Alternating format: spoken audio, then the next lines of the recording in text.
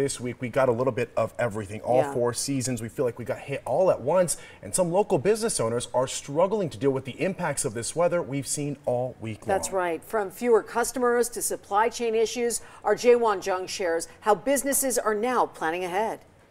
The owner of this food truck, the Smokesman, Jason Zinner, says the high winds and cold temperatures this week have interrupted his business. And it's not the first time this year.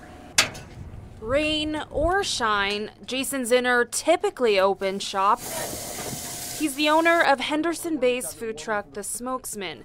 But this week has been different. When it comes to food trucks, unfortunately, nobody comes out when the weather is bad. That's why he's decided to close his business altogether on Saturday.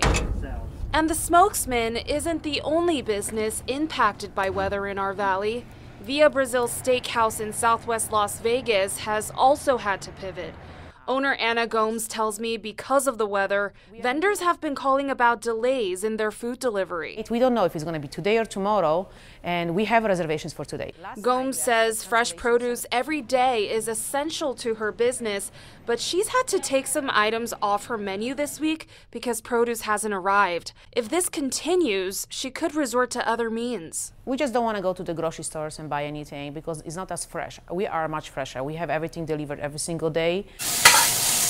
Over at the Smokesman, Zinner says this year has been especially rough. Unfortunately, because of the high winds, a lot of events get canceled as well, and we had a couple of those cancel in January, and being that we haven't been doing this for more than a couple of years, that's more than we normally see. But he feels lucky the customers have been showing support. They're being real troopers. Zinner says he's looking forward to the sun coming out on Sunday to serve his customers again. Reporting in Henderson, I'm Jaewon Jung.